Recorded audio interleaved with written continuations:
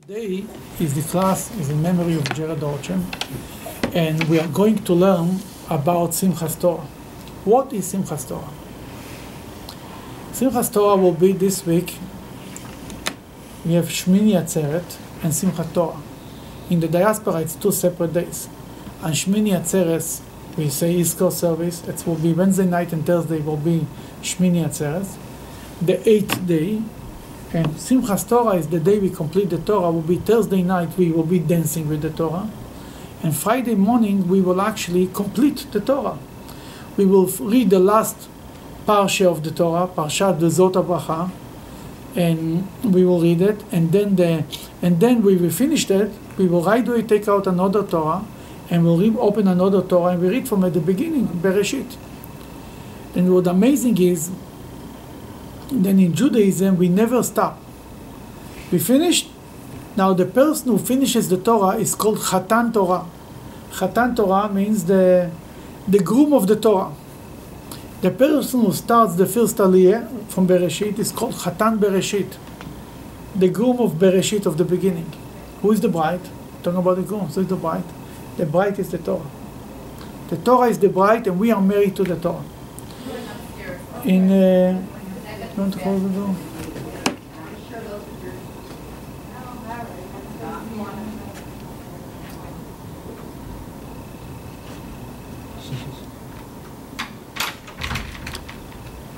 Thank you. Then Chatan Bereshit, that's a two in a regular synagogue. This is considered the biggest honor, and people you auction this out. Hello. Good evening. You auction this out, and it's considered a very big honor to complete the Torah or to begin the Torah. But in our generations, if they show up in shul, it's already a big honor. Now, when it starts in Simchat Torah, where is it coming from? What's the holiday exactly? You look in the Bible, there is no Simchat Torah. I mean, Shmini Atzeret, yeah, the 8th day is in the Bible. After 7 days of Sukkot, you celebrate another day. But it's not written in the Bible that you complete the Torah. It's not written in the Bible you have to dance with the Torah. None of it. You look in the Talmud, it's not even in the Talmud. It comes after the Talmud. It's probably the Geonic time, much later. One of the sources for Simchat Torah, that means to say Simchat Torah is not a biblical holiday, not a rabbinic holiday. Even more, it's not a holiday that was done because of a certain miracle. No, Pesach is because we came out from Egypt. Shavuot is because of the miracle that God gave us the Torah. Sukkot is because the miracle that God took us out in the clouds of glory and protected us. Chanukah is the miracle of the oil. Purim is the miracle from Esther, from saving us from Amen. Simchat Torah? What's Simchat Torah? Then the story of Simchat Torah begins. One of the proofs of Simchat Torah, there was a man who lived in Spain. His name was Binyamin of Tudela. Tudela was a city in Spain. And he decided, it was when he was 800 years ago, something like this, he decided to travel all over the world and to record Jewish communities. It was today we say call it, I don't know what you call it. There's a name for it. You go from community to community and you discover what's going on. And he, for example, writes about the Falashi Jews, the Ethiopians. He traveled, I think, for 13 years, 12 or 13 years. And he wrote a book. It's called Masaot Binyamin, The Travelings of Benjamin. And there he writes that he came to a city in Egypt. I think it was Cairo or Alexandria, one of the. And which city he came?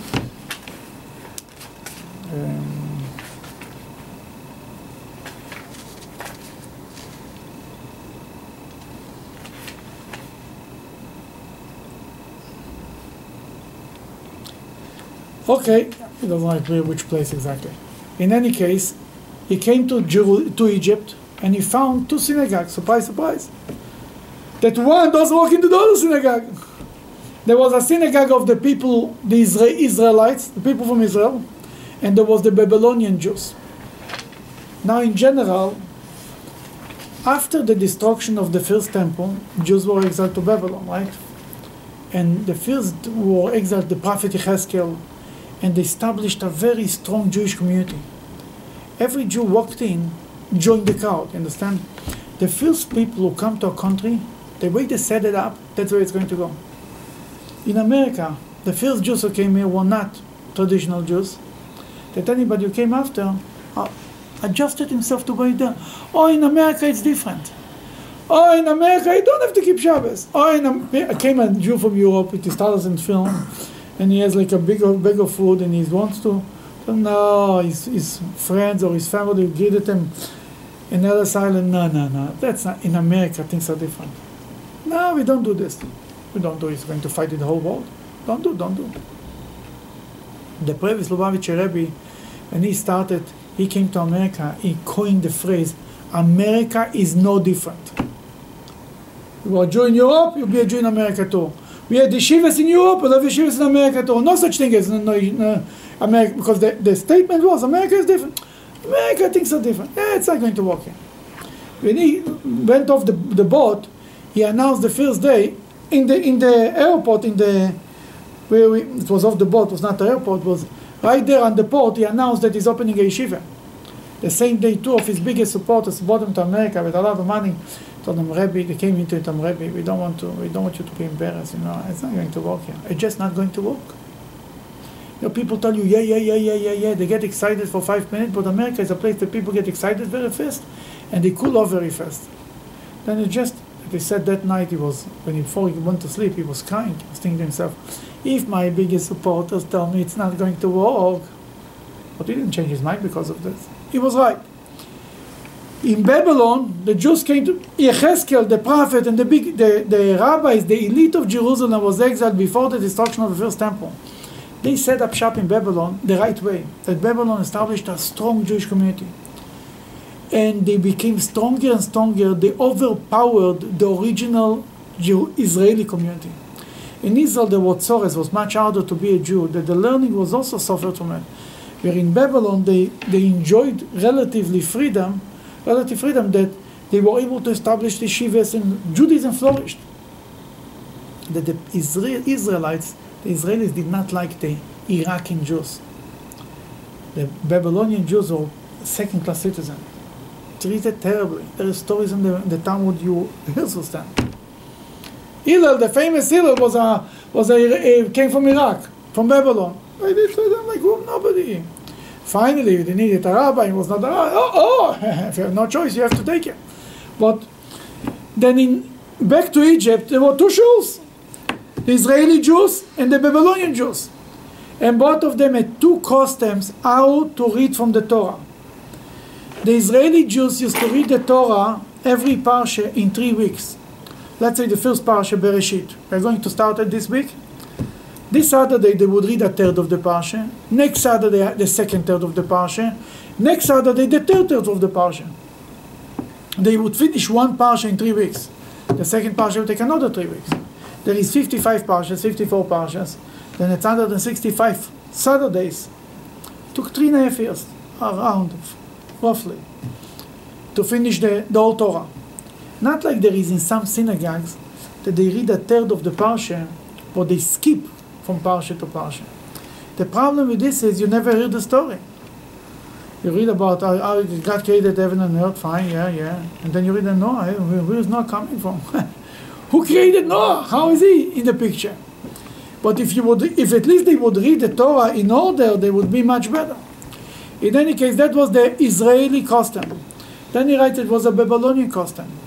To finish the Torah in 1 year, to read every Shabbos a full parsha. Then this idea of finishing the Torah in 1 year is relatively a new story.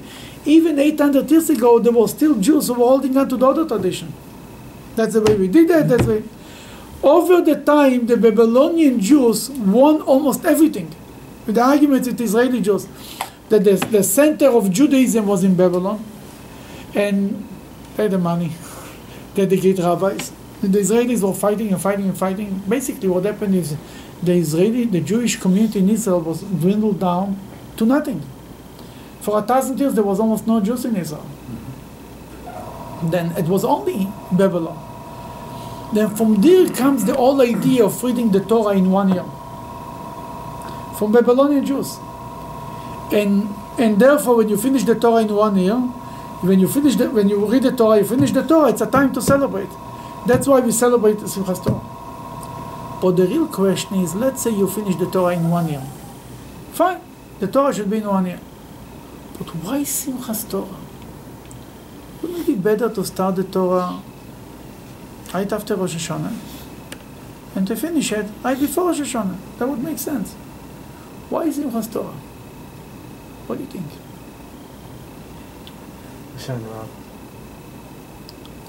What does this to do with Hoshana Rabbah? Other Rabbah, tell me. Then let's learn about a certain mitzvah in the Torah. Almost by the end, not by the end, but almost by the end.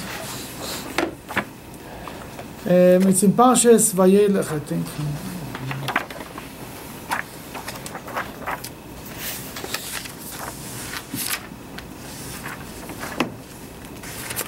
Page 371.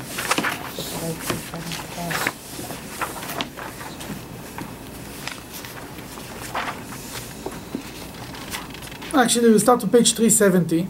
That gives us better the context of the story. In top of page 370, number 7. Go ahead. Moshe called Yeshua and said to him, as all of Israel watched, be courageous and bold, for you shall enter with this people into the land that Adonai swore to their forefathers to give them, and you will apportion it to them. And Adonai is the one who is going ahead of you. He will be with you, will not enfeeble you, and will not abandon you. Do not fear and do not quake. Moshe wrote this Torah and gave it to the Kohanim, descendants of Levi, who carry the ark of Adonai's covenant, and to all the elders of Israel. Then Moses called Joshua and told them, be strong and courageous. Don't give up. God is with you. And he gave the Torah, he wrote down the Torah, and he gave it to the children of Levites. Later before he died, he gave every tribe, but clearly he gave it to the Levites. Then Moses gives them an interesting law, an interesting mitzvah. Go ahead. Moses commanded them, saying, after 7 years have ended, on the holy day of the Shemitah year, during the Sukkot festival. Okay. You know, this year is a Shemitah year. This is the beginning of a Shemitah year. What here he's speaking about, in the end, what he's talking about is the end of the Shemitah year.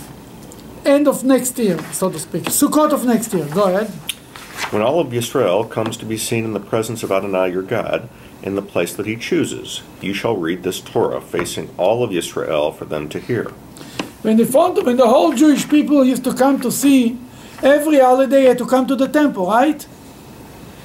Then you should read the Torah to them. Here it's written that you should read the Torah to them almost every time, but soon we'll see what is going on here. Number 12. Assemble the people, the men and the women, the infants, and your convert who is in your towns, in order for them to hear and in order for them to learn, to fear Hashem your God, that they will make sure to fulfill and the statements of this Torah. Okay, very good. Here is a mitzvah, it's called Akel. Akel is a mitzvah to assemble, to gather the whole Jewish people. To do what? It says whom? Men, women, and infants. There is no other mitzvah that infants are involved, are obligated to be a part of it. Do you recall anywhere in the Torah about infants? Not children. Other than circumcision. Circumcision, you're right. It's only boys. You're right, here is everybody. And your convert, who is your convert? What's convert means? Convert is not a converted person. A stranger. Stranger means, you know, in Israel they could accept Gentiles who believe in God and accept the 7 Noahide laws. Even this guy is invited. To come what? The convert that's in you, who is in your town, in order for them to hear and in order for them to learn, to fear Hashem. Means this event is to hear and learn to fear God. And they will make sure to fulfill all the statements of this Torah. Look Rashi number 12. The men to learn. To learn. The women To listen. And the infants, why did they come? To bring merit to those who brought them. Okay. Because the Talmud had a question. Infants? Why infants? But I think the Torah really gave the answer. So they should learn to fear God. Every holiday, 3 times a year, we had to go to Jerusalem. Men, according to some opinion, we had one land in Israel. Only men and only one land. How many people came? And then there is, if you're too old and you're too days, you have many excuses not to come. Once in 7 years, there was no excuses. Everybody had to show up, no matter who you are. Men, women, children, babies, infants. You're schlepping a baby that was born 2 months ago from Tzfat to Jerusalem. If it's not dangerous, you have an obligation to bring him to the temple. For what? The question is, what does he understand? The older kid, you can say, they learn, they understand, they will fear God, they'll remember the experience. But babies, to reward, the people who bring them. For reward, you can bring many people, you can give many opportunities for reward. Obviously, there is something here. And then he continues in number 13. And their children who did not understand will hear and will learn to fear Hashem your God all the years that you are living on the land that you are crossing the Jordan there to inherit. Okay, you're bringing all the to learn, to listen. You can imagine the whole Jewish people is coming to the temple. What's going on there? A balagan. Babies are crying. Who is listening? Who is saying? Before the days of microphones and speakers. You don't learn, you don't hear, you don't... Gurnished. You're busy with your baby who is crying on your end. You're not going anywhere. You're not learning anything. I can sign on it from experience, I'm telling you. You don't learn anything. Then what was the Akel? Akel was a special thing by the end of Shemitah, the end of the sabbatical, once in 7 years. The whole nation came together, and the king used to get on a special platform, special stage. He used to stand, or if he was a king from the house of David, he used to sit there and read chapters from the book of Deuteronomy. Akel was an experience of Mount Sinai all over again. That's what Akel. Re-experiencing, reenacting Mount Sinai. And by Mount Sinai, who was there? Everybody was there, right? Mm-hmm. Men, women, and children. Everybody came to Mount Sinai. Because it was not about... What was in Mount Sinai? God said the 10 Commandments. Is anything new in the 10 Commandments? Oh, the Jewish people say, oh, do not kill. Oh, really? Wow, do not kill. Wow, that's really news. I never heard about that. I thought you have to kill. Cain and Abel. Cain killed Abel, right? One of the arguments, the Sperachis, right? Why? It's written in the Bible, Cain killed Abel. Then God told Cain, I will protect you. Anybody who will kill you will be punished. What do you care? God had to kill him. Shofech dam adam be'adam, damo yishafech. If a person spills blood, right there it's written, his blood should be spilled. Basically, a person should be punished with death. Then who is the first one to kill? Cain. That Cain, instead of being killed, so to speak, God protected him. God said, anybody who will kill you will be killed. It's not fair. Then the Medrash said something amazing. Cain said to God, yeah, I was angry with Abel. I want to beat him up. But then I saw him laying on the floor. He said, Abel, get up. He's not moving. I never knew that you can kill a person. It's almost like a child who sees the first time experience somebody dying. He suddenly, this man a minute before was it open eyes, then a minute later it closed eyes, and that's it. Cain had a great argument. Cain said, what do you want from me? I didn't know what this means.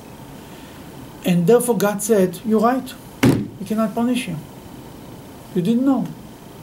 And that's a great lesson of encouragement and defending the Jewish people of our generation.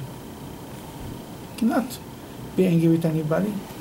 95% of the Jewish people were not born in religious homes. They don't know anything. They don't, knowing in a way that you are raised with it, that's what I mean to know. Anything that comes to you as an adult is already something, it's a secondary thing, it's not you. We cannot blame anybody for anything. You didn't know, what do you want from them? Then who is only can be blamed? The religious boys, religious kids who were born in religious homes. If anybody, it's them. But anybody else cannot be blamed for anything. Then that was then what was not to kill? That from the beginning, not to kill was something everybody knew. They came to the Ten Commandments, do not kill. Oh, that was profound, God. Whoa. Do not steal. I never heard this. To a point, the Jewish people could almost be disappointed. The whole Moses built up the excitement. But it wasn't about the information, it was about the experience. They heard God. They made a commitment to God. They had the fear of God, the love of God. It was a person walked away from Mount Sinai. It became clear that there is a God and we have to live by His rules. The details don't make a difference. The same thing is in Akel. Akel was not something that you do. It was not for the information. What the king did, he read from the book of Deuteronomy. I can sit on my couch and read the book of Deuteronomy too, but I need the king to read it for me. And could be in some cases other people could read much better than the king. I'm telling you, there were kings who were not, the reading skills were not 150%.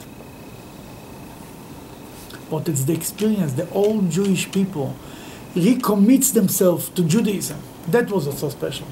And for this, just like on Mount Sinai, you need to have everybody, men, women, children, old, young, everybody.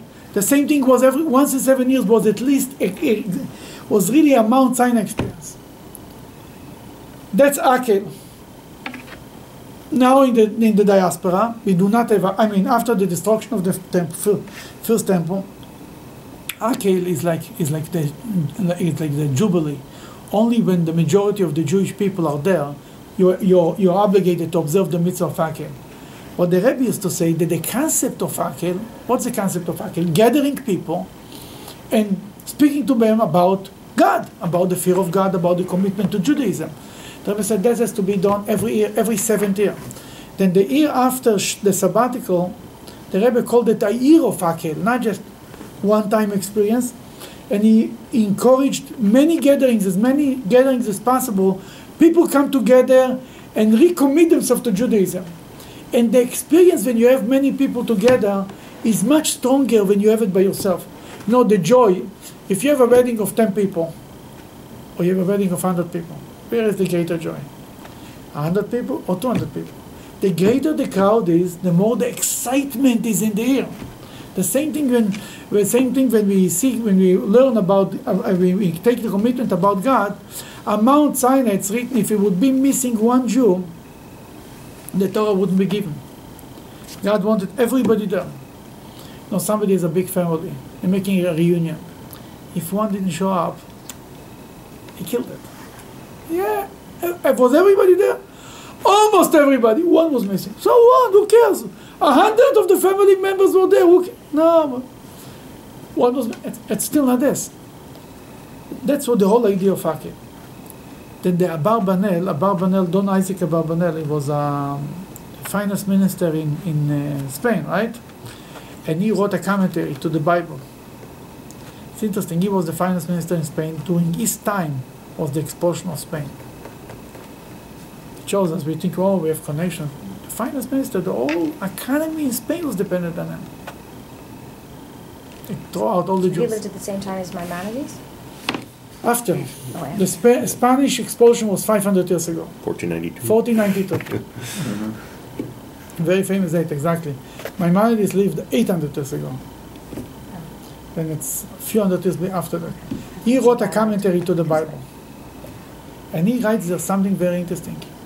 He writes that he read in books, that's what he writes, that every Sukkot, the king, there's 5 books of Moses. You know that the 5 books of Moses are also divided into 7 books. there is one book of 2 lines, in Baalotcha, Vayi bin so Aaron. You know this line, Vayi bin so Aaron, Vayomer Moshe. This comes from the book of Bamidbar, in the Parshas Baalotcha. And there is written that this is considered a book by itself. Basically, the 5 books of Moses are in a certain calculation divided into 7 books. He says that the king used to read every Sukkot some of the Torah, a book, let's say, from the 7 books. Came the Shemitah, by the end of the Shemitah, by the 8th year, by the Sukkot of the 8th year, he completed the Torah. Therefore, he read it Deuteronomy. Even the Jewish law says he didn't read all the way to the end of Deuteronomy, but this says he basically completed the Torah. That in a certain way, it was Simchat Torah already in biblical time. You understand what I'm saying? Not every year, once in 7 years. But it was the concept of completing the Torah, and now they did it in a big event, in a big to-do. That's how it was done. He says this is the source for Simchat Torah. Why the rabbis chose to finish the Torah by the end of Sukkot, so to speak? Because Akel used to be in Sukkot. That they connected the same, because in Akel, the king used to kind of finishing the Torah and make a big celebration. They said that would be the right way to finish the Torah by the end of Sukkot and make a big celebration. Is that because Sukkot is kind of the finishing holiday, so to speak? Too? Yes. Okay. And it's a finishing holiday, and it's a time of celebration. It's rejoicing. Sukkot is a time of rejoicing. Then the time to finish the and because they used to do it then in the Bible, even it's not the same thing, not even close, but still something. Once in 7 years, the Torah was celebrated. Then that's the time to celebrate the Torah.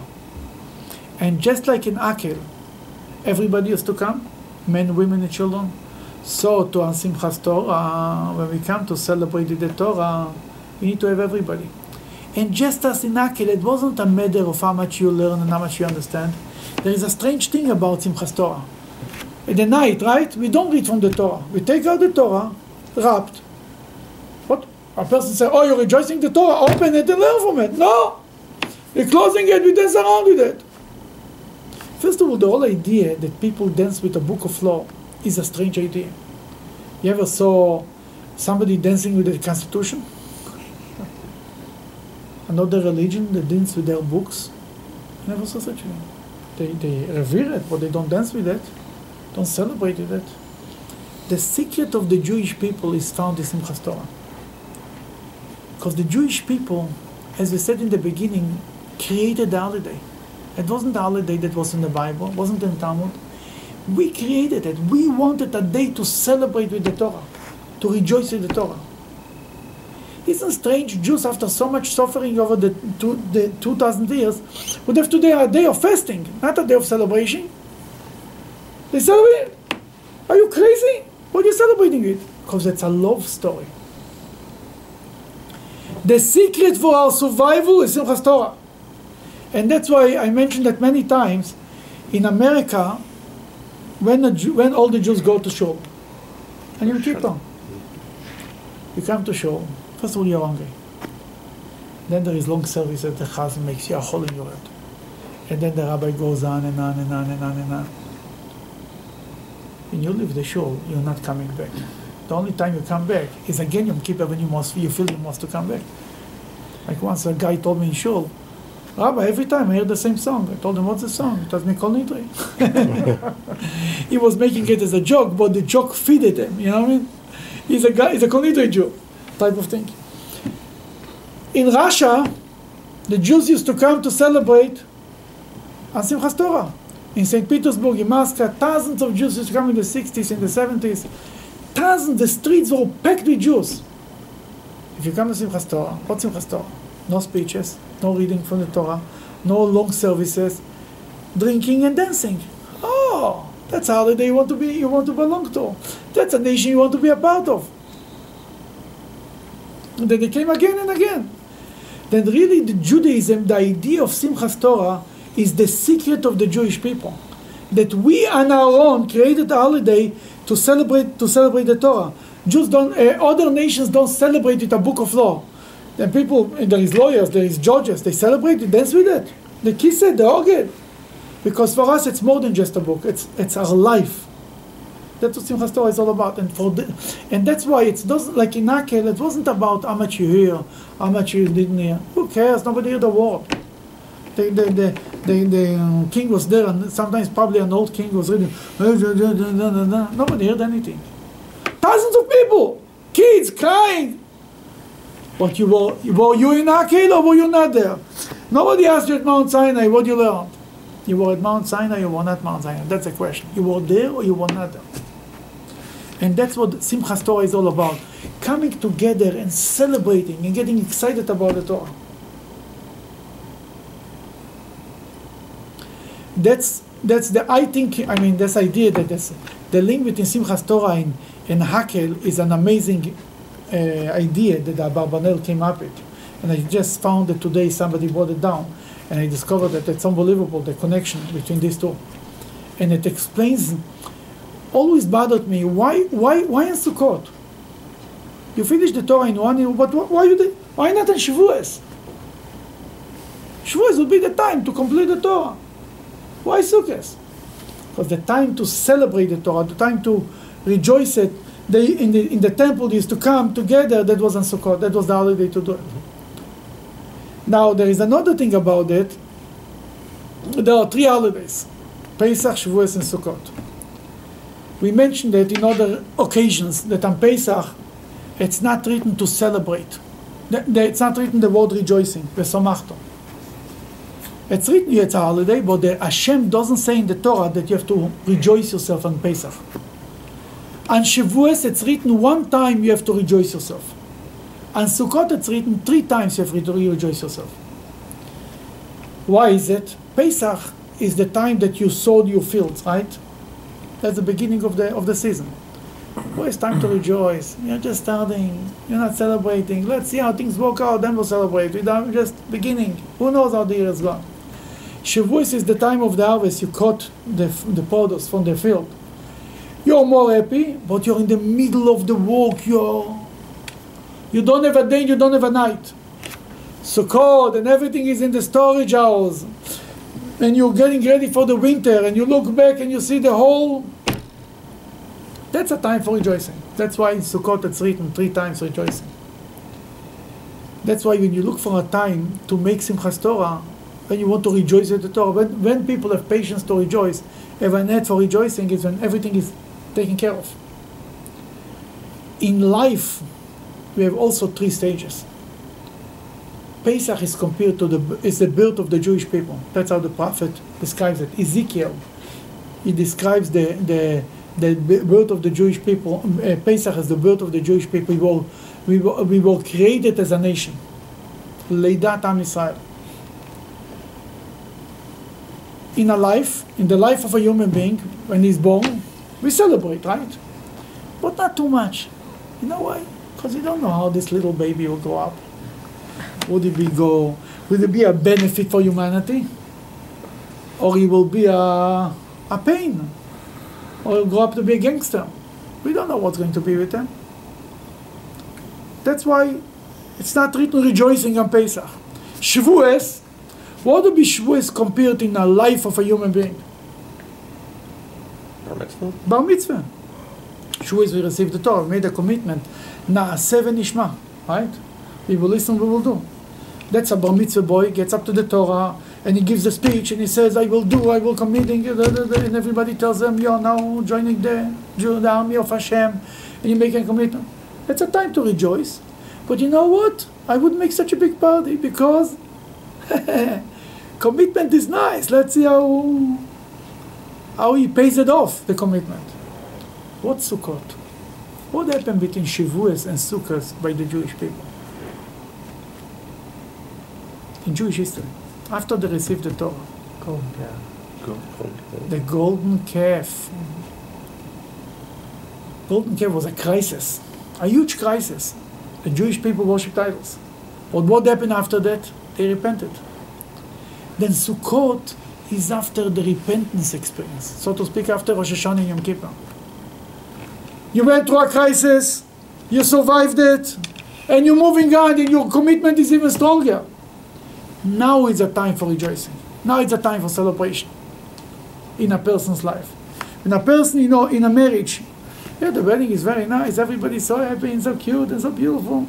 But then when you go through a crisis and you survive the crisis and you still move on, that's the time that you can say that your commitment is true.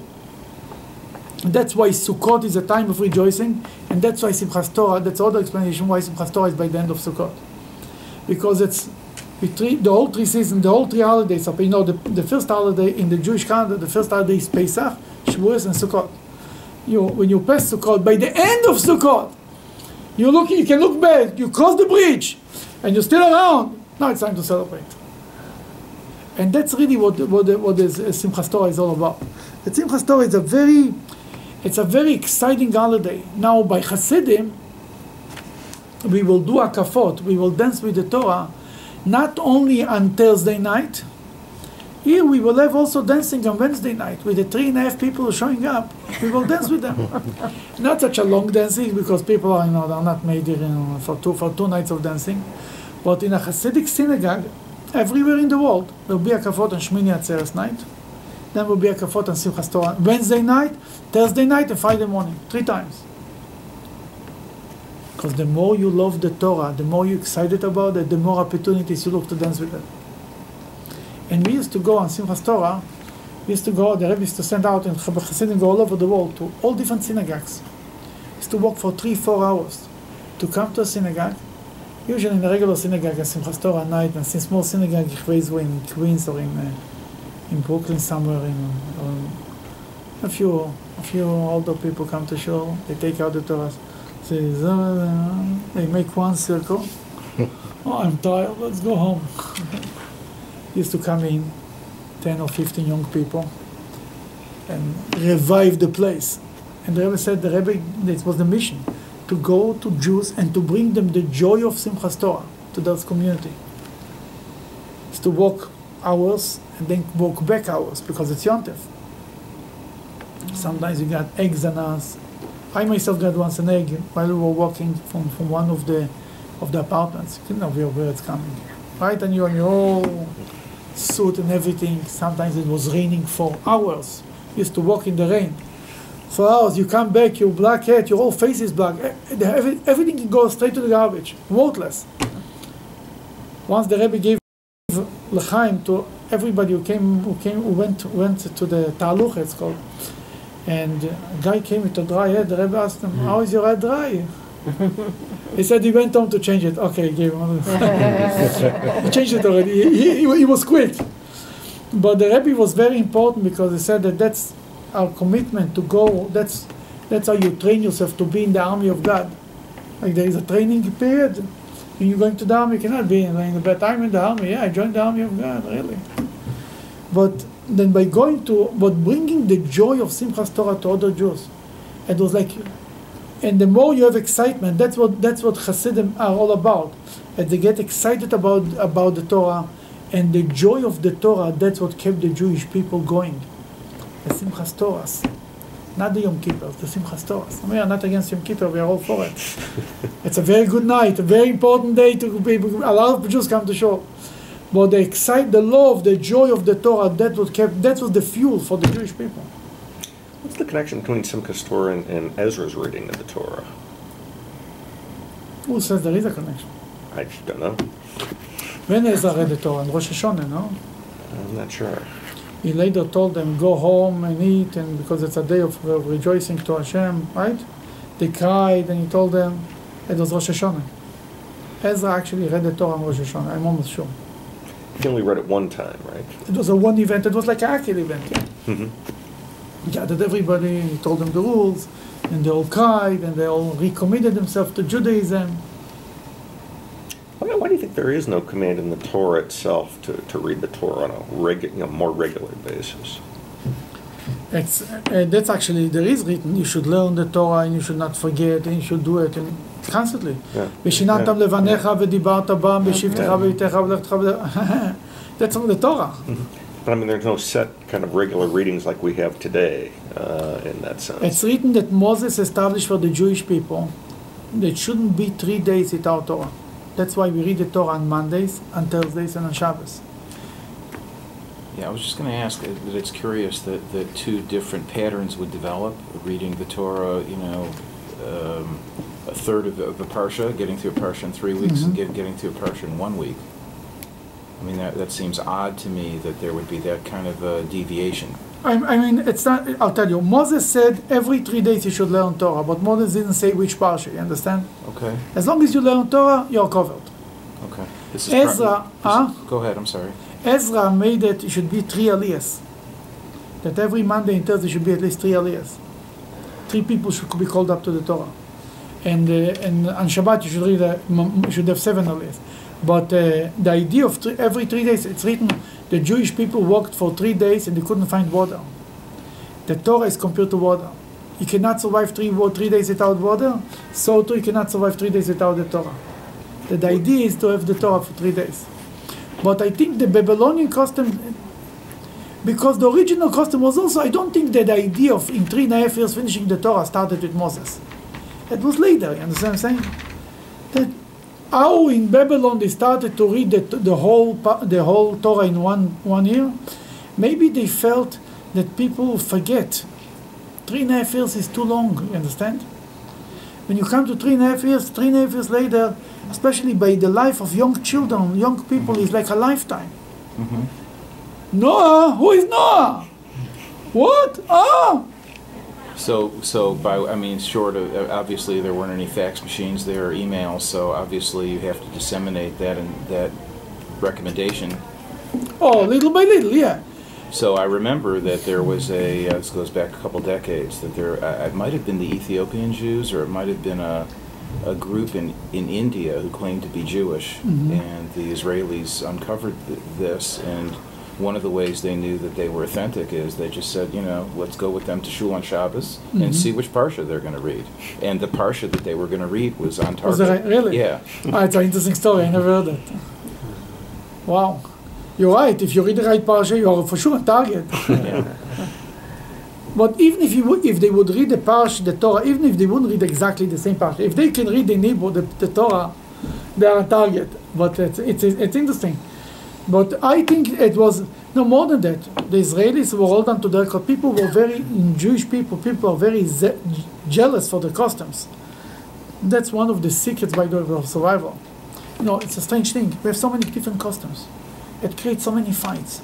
Wish the rabbis didn't get together, said let's wipe it all out. Start on. Everybody the same and finish. Be one big happy family. You know why? Because we all of us have the same custom. Hey, don't bother. We're like the churches with 30,000 people in a church. The rabbi said, stand up, sit down, finished. But if I know that I have a custom that you guys don't have, and my father tells me, you custom, you better preserve it because all these guys, they don't understand. We do it. Then I have something that it's so dear to me. I know if I will not do it, it will be forgotten. My commitment to my custom, my fighting for my custom, that's what keeps me going. And that's why it was so important, even it create fights among the Jewish people. It's still worth it. Because the excitement that people have for their custom, and not for your custom, that's what keeps going. And therefore, even when the Babylonian Jews decided to do it once a year, I can see the Israeli Jews said, my father was reading this way, when the Jew, there is in Israel now that sabbatical year, Jews were never in Israel. After World War II, even before World War II, Jews came to Israel in the 30s and before he started to settle the land. The rabbis told him, no, this year is a sabbatical. He looked on the rabbi, sabbatical. My father was a farmer in Poland. I never heard of such a thing. What are you talking about? There is many other laws to give tithe on the food and so on and on. The first three years you cannot eat on the food. Many laws are. Some of them apply in the diaspora, but most of them don't. That it was a very hard thing to convince the Jews who made Aliyah to Israel that there is things that they don't know because it was not practiced in the diaspora. They said the rabbi is making up stories, he's just giving us another time. I never heard it. I went to shul all my life. I never heard of such a thing. And usually, if you went to shul all your life and you never heard of such a thing, your judgment is the right judgment. But if you are coming to a different place and it's the Jews in the diaspora never used it, then you don't know from there. Then it's not surprising to me that the Jews hold on to 3.5 years a custom. But you needed it once a year. You know, I see it here in Hebrew school. The kids are, a year passes, Abraham, look at you like, huh? No, yeah, oh, I remember the guy from the flood, he tells me. Oh, Abraham Lincoln, I mean, they don't know. Then I think that this was the logic of the Babylonian custom. Then 3.5 years is too far. You're stretching it out, you forget everything. And think about that. We learn that every year, again and again and again. And we every year find new things. Mm-hmm. People who learn for 60 years, since the Cheder, since day one, they learn the Parsha. Every year they discover new things. Every day they discover new things. And that's what Simchat Torah is all about. And that's why we are so excited. We are so lucky that God gave us the Torah. I could choose another nation, give it to somebody else. That when a person wakes up in the morning and thinks that he is a part of the nation who received the Torah, there is 7 billion people in the world. From this there is 13 million Jews, 14 million, 15 million Jews. Then we got inherited the Torah. And God gave us to share it with the rest of the world, but He gave it to us. And from these 13 million Jews, there is maybe half of them who know that there is, more oriented with the Torah. And we are one of them. That really a Jew, when he wakes up in the morning and he remembers that who he is, and to jump out of bed with his pajamas and begin dancing. Or because people think you're a Meshuggah, and your wife think you went out of your mind. Therefore we don't do it. But really, that's how it would have to be. Then this is Simchat Torah, is the time to express the joy and the love and the gratitude we have to God for giving us the Torah.